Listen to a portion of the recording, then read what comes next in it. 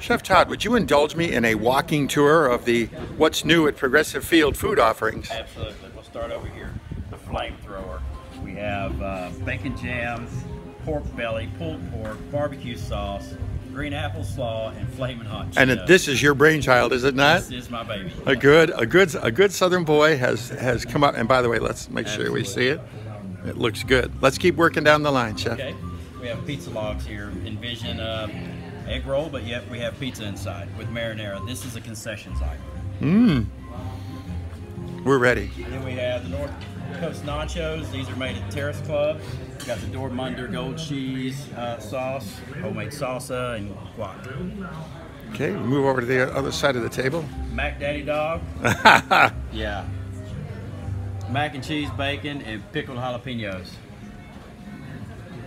And we have chicken and tater tot waffles. Boy, I'm detecting just a wee bit of a Southern influence here. Absolutely. That's nice. I'm from Texas.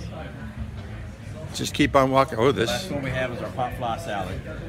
We have smoked Gouda, strawberries, poppy seed, and we have candy pecans on it. On the other side of the tables here, we've got more traditional offerings done in interesting ways. Let's talk about the importance of presentation these days at the ballpark. Not suggesting baseball fans are spoiled or are food snobs, but they expect more than a basic hot dog and nachos anymore, don't they? Absolutely. Eat with your eyes.